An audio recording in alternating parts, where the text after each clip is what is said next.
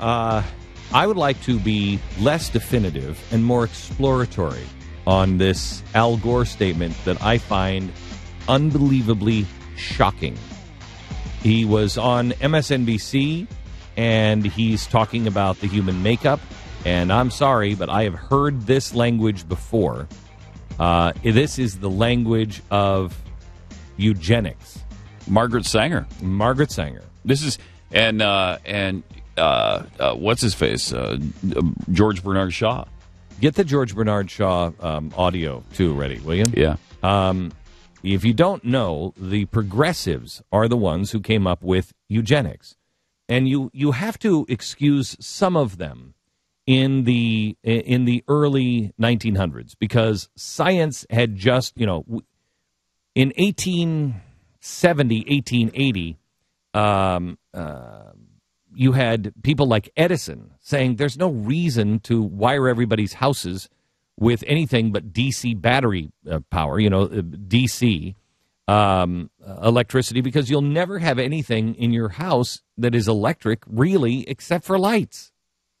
I mean, even Edison didn't see what was coming. Within 10 or 15 years, the whole world had begun to change.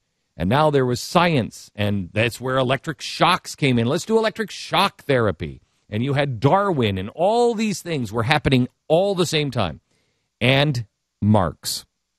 So you had Nietzsche, Marx, electricity, technology. Everything was changing and converging into one. So you had a bright, beautiful tomorrow. You had a beautiful, better living through eugenics. I have the books. Tomorrow, next week, we'll do a special show on this because you have to know this history. And in one of them by the guy who, I'm trying to remember his name. Shoot, it's The Phantom Public is the name of the book by Walter Lippmann. Walter Lippmann is extraordinarily loved by the media. He is the father of modern media. He was one of the fathers of CBS and CBS News. He was part of the Wilson administration. Really dangerous guy. He helped put together the Council on Foreign Relations. And in his book called The Phantom Public, he talks about people who are just too stupid. And they'll never get it. And they vote and they think they're doing the right thing, but they just don't know. And it's because of genetics. Genetics just show that they'll just never get it. And they'll continue to push us into the background. But he talks about how eugenics and scientists are now looking to ways to build the perfect voter. And someday we'll be able to weed out these genetic flaws in people, and we'll have people who are all progressives. But in the meantime, what we're going to have to do is brainwash and trick some of these people. This was the great hope of the progressives during the Wilson administration and the Theodore Roosevelt administration, from the turn of the century up until it was wildly discredited by the Germans. We also, I'll bring in next week, letters from the Nazis to the progressives in California saying, you brought all this progressive stuff over, you brought all this eugenic stuff, you guys, we can't thank you enough. May you never forget what you've done in Germany, because you have now put the state on this track, and the things that we're going to be able to do because of what you taught us scientifically will never be forgotten. Oh, that's true. I mean, we even have signs that say never forget. They were responsible. These ideas that happened in Nazi Germany came from the progressive movement in the United States of America, secondarily from the Fabian socialists in England. It was a poison from the West that went east. And there are those who still believe it. We had we told you a story of a big lefty in Ceylon that wrote just last week that all men are not created equal. All life is not equal. She said, let's be honest. We all know that a baby is, she said, when I was carrying my children, I always knew that was a baby in there.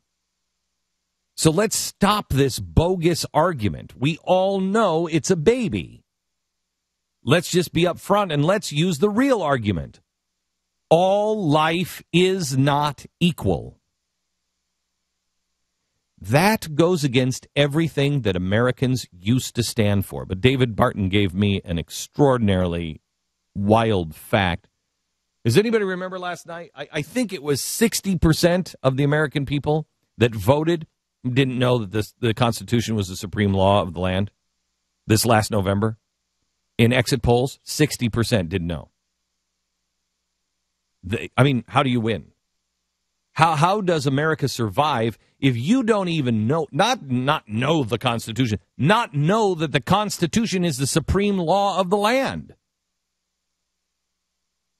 That is terrifying. So not all people are created equal.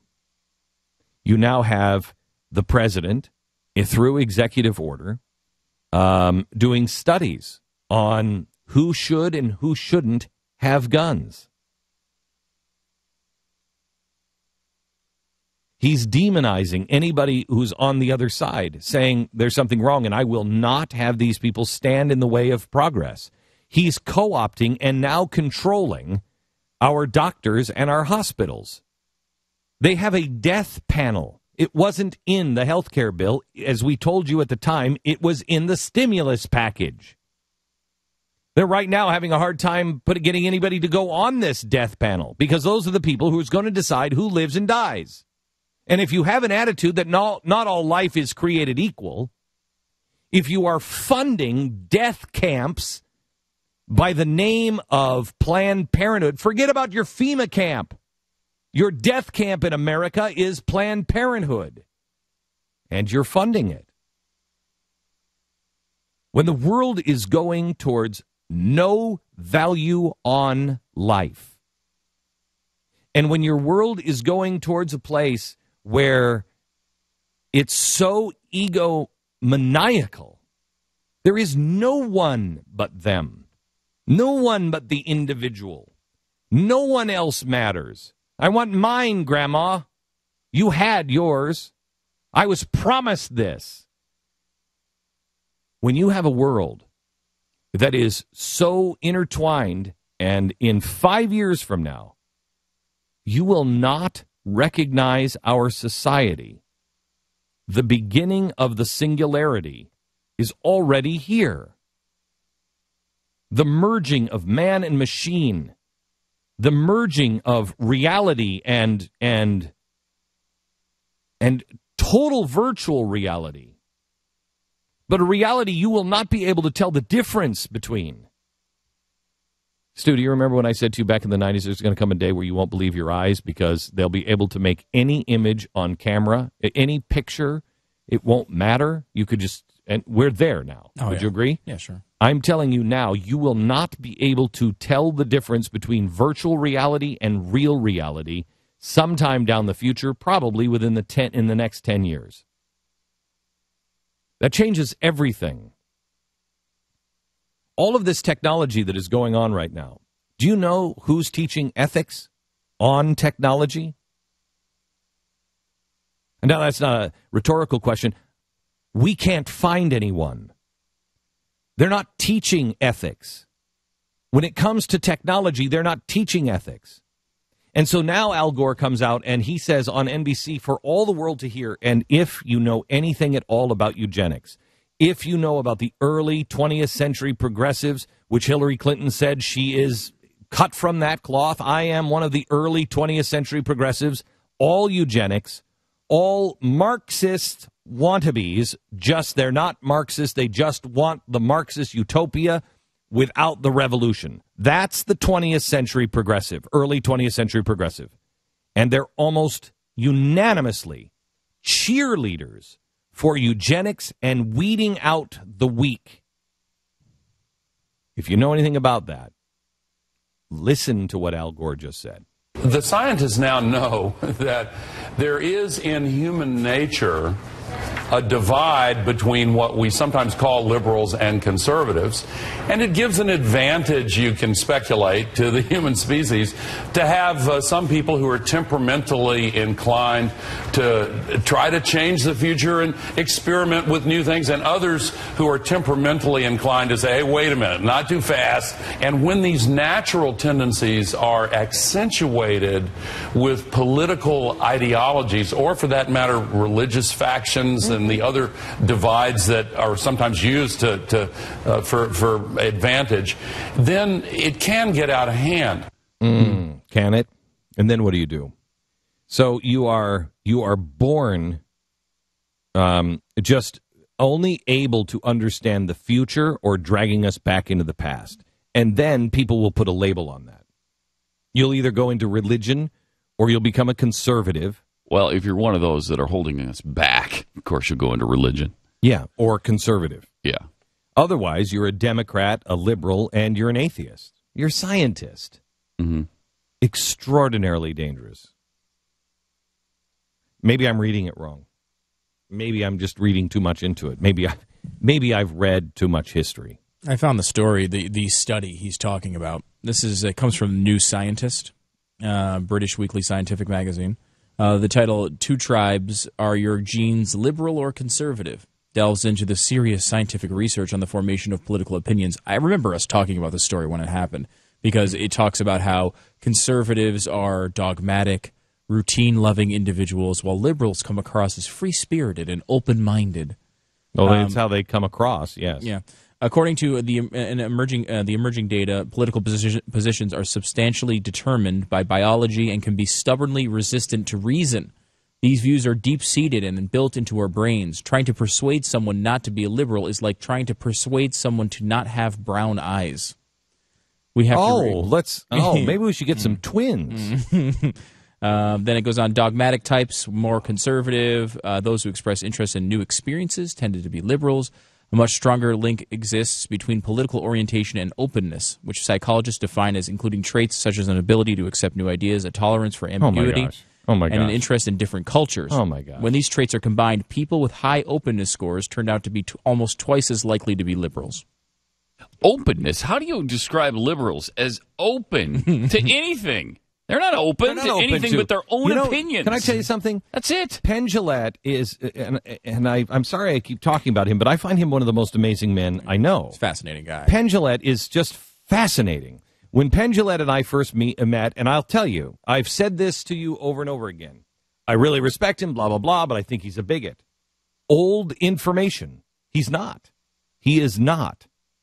Penn wrote to me last week or a couple of weeks ago, because we have these fascinating. I'd love to do a book just on our email exchanges. The Penn and Glenn letters, or the Glenn and Penn letters. They are truly remarkable, because I'm trying to understand his point of view, and he's trying to understand my point of view, I think. And we're coming back and forth, and we have these just all-day exchanges. I'm not kidding you. One of them was just on that guy in Florida that was having sex on pleasuring himself on a donkey, not in a but right. Okay. Mm-hmm. And that's how it started. 8:00 on a Saturday. At the end of the day, we just kept going back. About 300 characters maximum, and just keep going back and forth on it. Fascinating.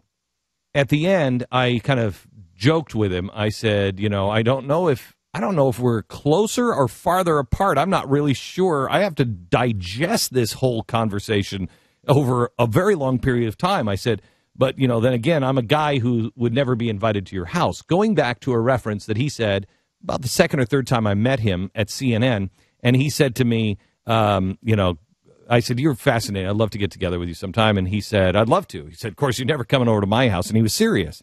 He said, because you're a religious freak. And he said, I'm never going to have you religious people over. He said, it's like, why would I put a poison in my house? And I was shocked. And I said, boy, I thought you were a lot of things, but I never thought you were a bigot. And he walked away, and we had for a while still a relationship, but it was a weird relationship. It was terse. He wrote to me, and he said, I apologize that I have never told you this. He said, but you changed me. He said, yes, I used to be bigoted against religious people. He said, but you've changed me. I'm not. He said, I apologize for all of that, and I am sorry, and I am trying to fight my close-mindedness on anybody that I don't understand or I don't agree with. He said, on all fronts. He said, so I apologize. And now he's become a big defender of people who are religious, even though he's not, and he doesn't understand it. That's an open-minded person. And I'm sorry, that is not, he doesn't call people enemies. That is not a liberal. That is not somebody who says, you know what, I'm somebody who's going to, we got to wipe these people out, or we've got to find out if we can. No. I respect them for who they are. Everybody is different. And as long as we all can play nice, and I don't try to shut you down or call you names, you don't do that to me. We all live together. It's like a family. Just there's billions of us. You live in the house and you all try to get along, even though you don't agree with each other. We all try to get along. We don't try to wipe each other out. And I would never, as a dad, go and say to one of my daughters, well, genetically, she's born like that. She only believes those things, and she's going to fall into a religion, or she's going to fall into, she'll fall in with some atheist. If I'm a conservative, she'll fall in with some atheist, or she'll fall in with some liberals because she was born that way, Oh, my gosh. What are we turning into?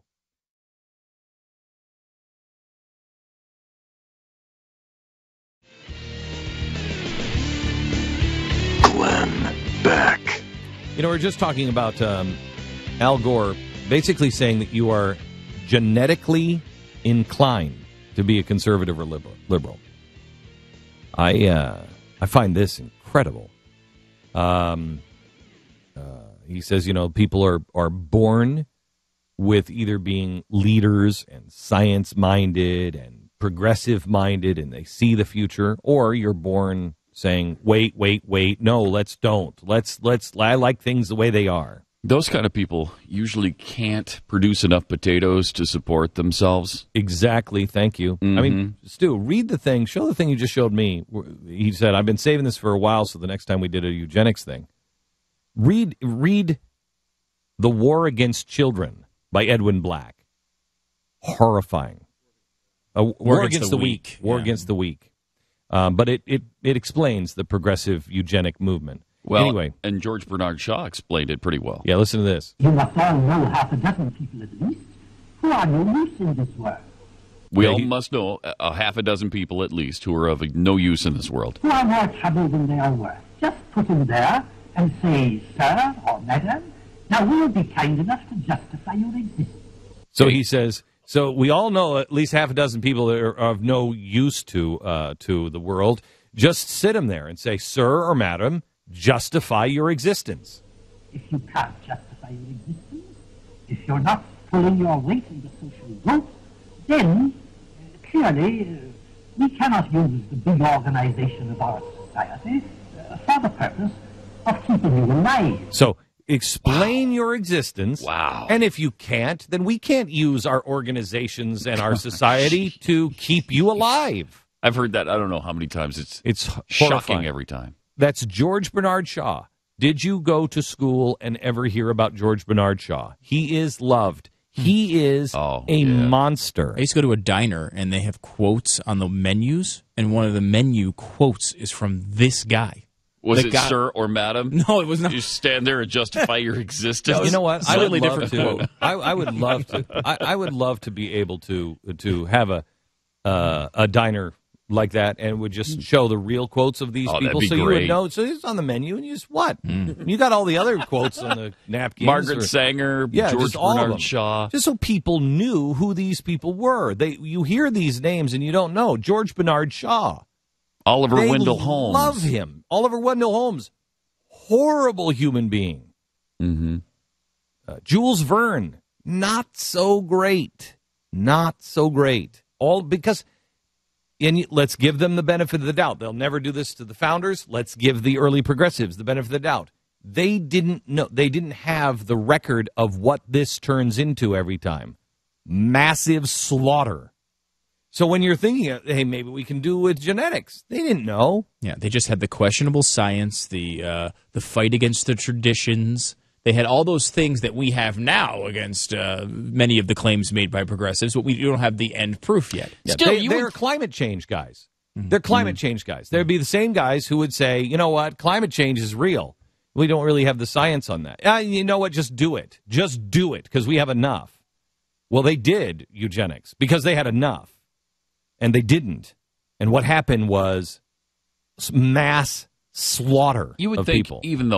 Even before the Holocaust, you would think that cleansing the race of impurities would have been a chilling concept even then, wouldn't you? And to it a, was to a normal human being, and I think to most people it was. So. Not when you have it sanitized and cleaned up, and you're like, no, this is just going to be better for all of us. You won't have any more dumb people. You won't have any more dumb people. You won't have any more. You won't have any more of them retards. You have to remember that's the words that they used at the time was not a bad word at the time. In fact, Stu had the better word, and they didn't think this was bad. We won't have any defectives. Mm-hmm. Yeah, I'm taking that word directly from the sign that I'm looking at here right now, which is a sign that was actually real. This is a story that we'll get into a little bit further, but the sign says there's 3 lights on it, and around each light is a little plaque. The one on the bottom left says, this light flashes every 16 seconds. Every 16 seconds, a person is born in the United States. Then there is one on the right that says, this light flashes every 7.5 minutes. Every 7.5 minutes, a high-grade person is born in the United States. Oh, wow. Wait, you won't believe where this came from. Wow. And then it goes on to talk about, how great high-grade people are. And then at the top, there's a light that says, this light flashes every 15 seconds. Every 15 seconds, $100 of your money goes for the care of persons with bad heredity, such as the insane, feeble-minded, criminals, and other defectives. And in the middle, it says, some people are born to be a burden on the rest.